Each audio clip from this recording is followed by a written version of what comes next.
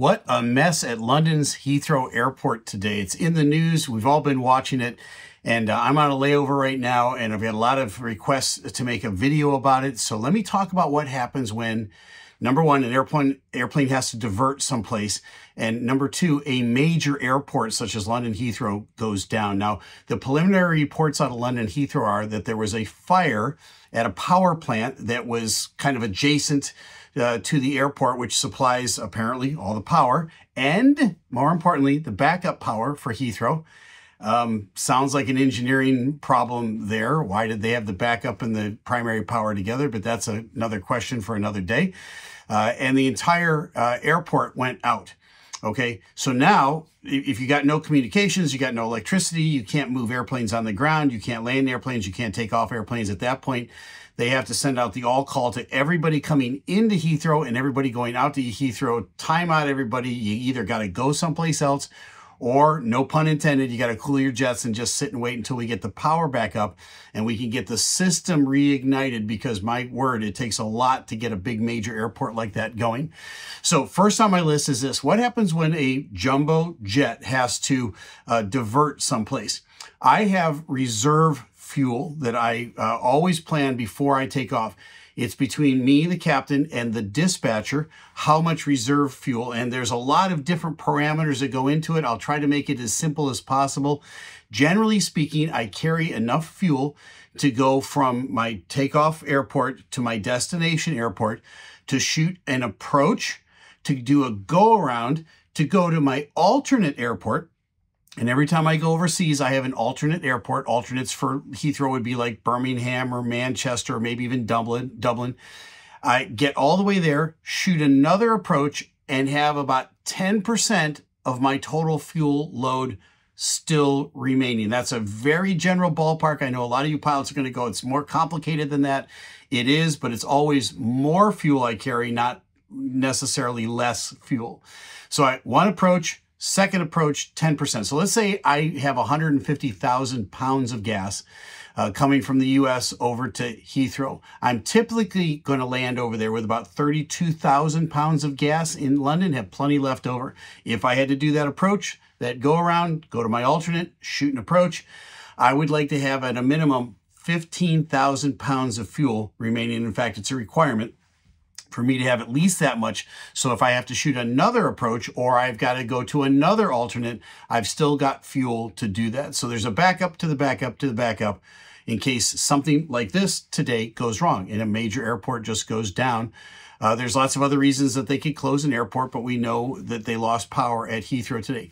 What happens now at a major airport that goes down? Remember, Heathrow is one of the busiest airports in the world, and everybody's coming in and everybody's going out of Heathrow. It's a major disruption to world travel. So basically what's going to happen is this: they're going to send all the airplanes that are already airborne, right? They're going to say to them, they're going to send a message and say, Heathrow is down, indefinite amount of time, not sure it's going to be open by the time you get here. You should plan on going to your alternate. At that point, I get on the satellite communications with my dispatcher back at home, and I work out with the dispatcher, where would you like us to go? Now, he might already have an alternate on the flight plan. I'm not necessarily going to go there. That's just in an emergency, or if I have to. He might say, look, there's so many airplanes diverting today. I don't want you at that airport. I want you at this airport. And so we'll negotiate that. It's got to be someplace that can handle my airplane. It's got to be someplace where we can do something with the passengers if we need to. It's very likely on a long flight like that that the flight crew, the cockpit crew, is going to time out. That means once they land, they're not going to have a lot of time to be able to say, you know, my crew day is going to continue here and I can wait a couple of 3 hours, refuel, and hope that London reopens. They're probably going to be done for the day and have to go start their crew rest cycle. So that means everybody on that airplane is going to have to go to a hotel. There's a lot of logistics. I heard once that if there's a cancellation or a divert like that, it costs the airline, with a large airplane like mine, somewhere around $300,000 for each one of those. Now, folks, that's a lot of money. Do I factor that in when I make the decision to divert? Not in the least. It's the last thing on my mind, right? I'm thinking about number one, safety, number two, safety, and number three, you get it, safety, okay? And that's going to be my primary concern. But all those people have to go someplace. So you negotiate that with your dispatcher. That's taking place on literally hundreds of flights that are on their way into Heathrow. Besides the snowball effect of all the airplanes that were supposed to depart Heathrow with all the people that are already there at the airport. So now you've got this logjam of people backing up, and with something like a power outage, there's kind of a big question mark, right, as to how long it's going to take to get the airport back up and running. And then it's not like, no pun intended, flipping a switch. Do you see what I did there? Okay. At any rate, it's not like flipping a switch and everything goes back into motion again. You got to get clearances. You got to get fueling. You got to get people on those airplanes. You know, most of the people that were going to be on your airplane diverted someplace else. When are they coming in?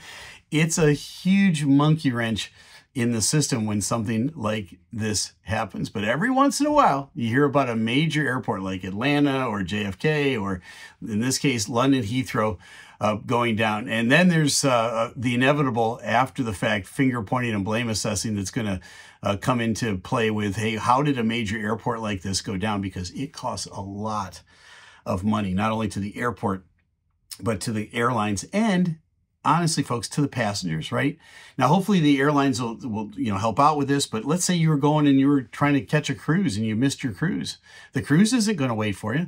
And there are things in life that we need to get to, right? And that's why we work really hard in the airline business to try to get you there, get you on time. But number one, my friends, is safety. And in the real world, things like this happen. And so London Heathrow went down today. What a mess. But now you know it goes into divert. I've got to have reserve fuel. I've got to work with my dispatcher to get an appropriate airport to get to. And then after I get there, I got to refuel. And hopefully I've got enough time to get you back to London. If I don't, I got to go crew rest. We got to wait till tomorrow. There's a snowball effect. Oh my word. I am so glad I'm not working at Heathrow Logistics today. And by the way, so are you. Now you know. I'm Captain Steve. Fly safe.